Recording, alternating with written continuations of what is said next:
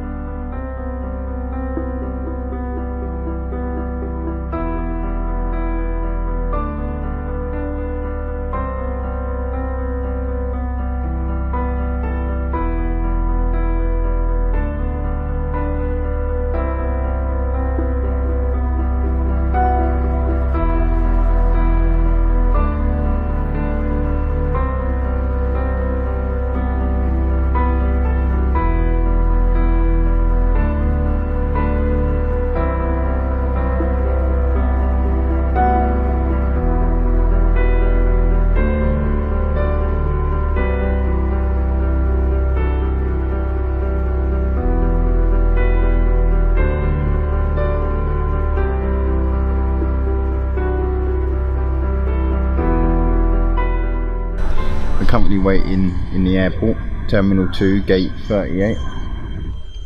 Just got some fresh 100% pure orange juice.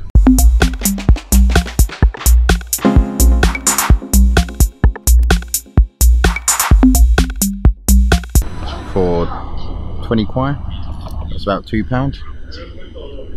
And yeah, just waiting for the plane to Lanzhou. Going to charge my phone as well. Wait. Hello, we're currently on the flight to Lanzhou. We've been on it for about an hour, I'd say. Just had an update and it said we'll be landing in about 40 or 50 minutes. I couldn't quite hear properly. Just to get a picture of how big this country is, we're going to the province of Gansu, which is bigger, I think, than the size of the UK. And it's not even its biggest province, not even far. And it's taken us about 2.5 hours to fly to Lanzhou in Gansu from Beijing, and then we're getting the train which is going to take 16 hours. So it just really gets a picture of how massive this country is. I'd like to look out to our right. You won't be able to see much. A bit of blue sky and clouds. Doesn't really fill me with confidence about the weather when we land, but hopefully there'll be clear skies ahead.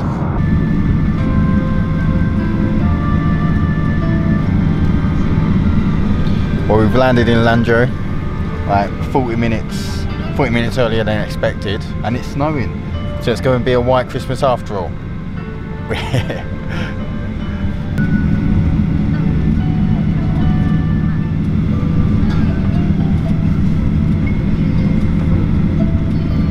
Sandy and I were feeling quite peckish, so we've come to the American Embassy to nourish ourselves. I'm loving it. Ba -ba -ba -ba -ba.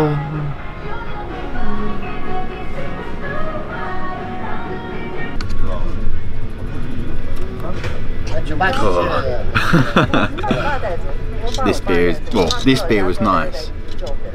This one not so much, but this is Qingtao. I'm not sure. I thought this was Qingtao too, but it's not. So yeah, I'm not quite sure. But yeah, this Qingtao's normally nice, but this one is dreadful. So we're currently on a sleeper train. We've got the hard sleeper. If you can see from my surroundings, we'll give you a tour later on, or on another train. We're getting quite a lot of sleeper trains. We're going from Lanzhou to, by the way, which is a horrible city. Sorry, China, but it's Soviet era, run down, and the pollution is terrible. At one point we was looking at the rolling hills on the train going into Lanzhou. It was beautiful. Went in a tunnel, came back out, just billowing smoke everywhere. Factories everywhere. Horrible. So much smog. Did we go past the nuclear power plant?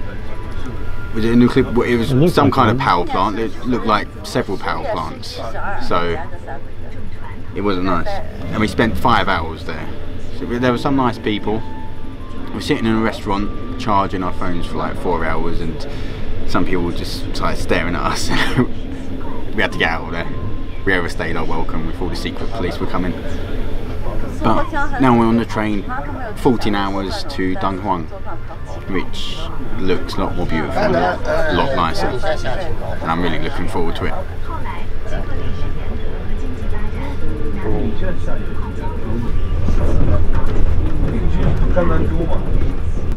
It's currently 7:15 in the morning. I've been up for about 30 minutes now, and I've got to say, a hard sleeper train is probably one of the worst experiences I've ever been through. I bet I probably got like 30 minutes sleep. Every time I dozed off, someone would snore, cough, move, rustle something. If you're a soft sleeper like I am, then this is not for you. If you're sound sleeping and can sleep through anything, then do it. Cheap, and you'll get to the place when you wake up. We're currently like 15 minutes from Dunhuang, so we'll see when we get there.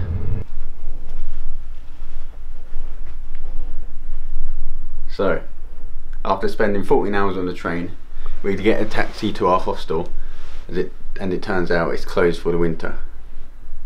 Call the man, he says it's closed. And that's the only English he knew, it's closed. So I keep calling him, calling other people, it just didn't work, we couldn't do it! But in the end, we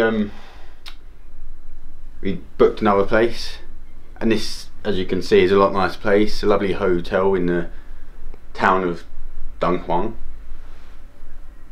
And yeah, I'm pretty proud of what we got. I'm going to write some scathing reviews on Booking about this guy and his hotel or hostel, but we are in the process of getting a refund, so we'll keep you updated about that. Today we're going to Yueya Spring in the Gobi Desert, which has a Crescent Lake oasis, and we'll see you there. So we was walking around Dunhuang looking for a restaurant, looking for breakfast, and it's only 10 in the morning.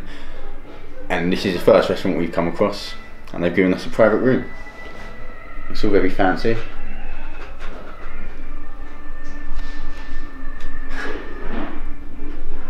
Just ordered some traditional Chinese dishes, rice of course, sweet pork, eggplant and cauliflower dish. I don't know the names of it, unfortunately, but it all looks very nice.